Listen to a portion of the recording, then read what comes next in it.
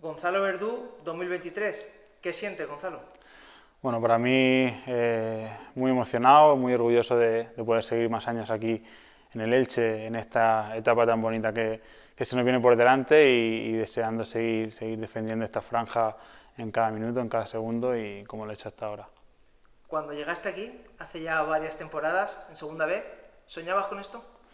La verdad que ni los mejores sueños. Sueñas siempre con lo máximo, sueñas con llegar a Primera División, pero de la forma que lo hemos hecho y la continuidad que le estamos dando a esto, la verdad que creo que se escapa hasta de los sueños y por suerte lo estoy viviendo en primera persona, se está haciendo realidad y nada, seguir disfrutándolo, seguir valorando todo lo que tenemos, todo lo que hemos conseguido para hacernos fuertes en el futuro y seguir disfrutando de todo esto.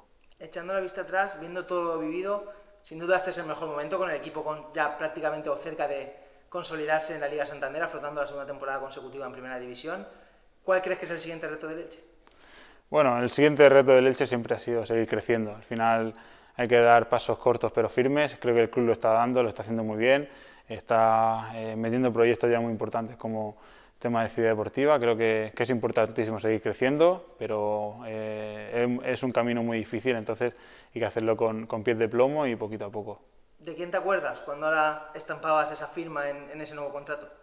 Bueno, sobre todo mi familia, mi mujer, de toda mi familia, que al final son los que han sufrido conmigo tantos años en otras categorías más bajas, son los que siempre han estado ahí conmigo, me han apoyado en los momentos difíciles y bueno, también agradecer mucho a mis agentes que han trabajado conmigo ya más de 10 años y bueno, siempre han estado ahí, siempre han tenido siempre palabras de ánimo y sobre todo muchísimo trabajo para llegar a donde estamos.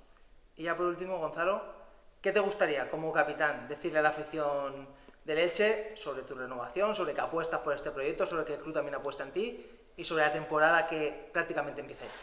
Nada, que seguimos dándole continuidad a todas las cosas que hemos hecho bien, sobre todo en el tramo en el que desde que yo llegué aquí. El club sigue creciendo y por fin vamos a disfrutar este año de un Martínez Valero lleno, estoy seguro, y en Primera División. Creo que es lo más importante y es lo que la espinita que ahora mismo me queda a mí en este club.